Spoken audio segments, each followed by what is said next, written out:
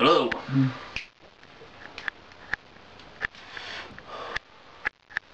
Yes, countjeremiah here, and this is my first video review for a series I'm going to call The Horror of How Much They Suck. Yeah, and I got a really fucking bad movie to review for you. The Texas Chainsaw Massacre, The Next Generation, or Texas Chainsaw Massacre 4, or The Return of the Texas Chainsaw Massacre. Came out in 1994, and it's just awful. I did do a review of the Texas Chainsaw Massacre series on my blog. The link should be on the side. But anyway, this one stars Renee Zellweger and Matthew McConaughey. And that's pretty much all you can really say about it. It's just a shit movie. I mean, pretty much it's the same scenario as the original movie, but just done in a really bad way. Okay, it's basically four teenagers on a prom date. They leave the festivities early. They end up in a car crash down the Texas woods. And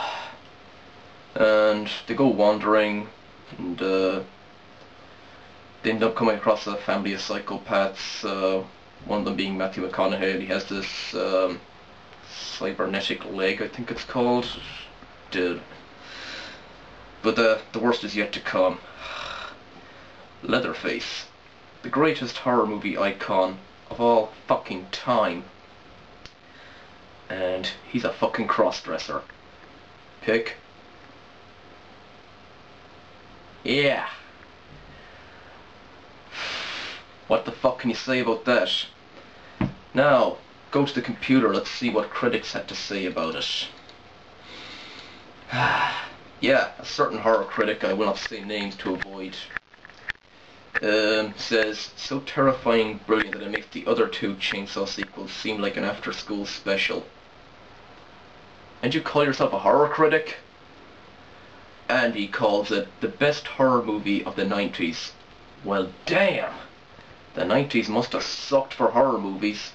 And yeah, I know, some really god-awful horror movies came out in the 90s. Damn! What else can I say about this movie? Yeah, it's just shit, really boring and dull, and it's just torture to watch. In fact, I used to have it on DVD, but I traded into GameStop, and GameStop told me, yeah, we cannot give you any money for this. And I told them, well, take it off me for free, because I don't want this piece of shit.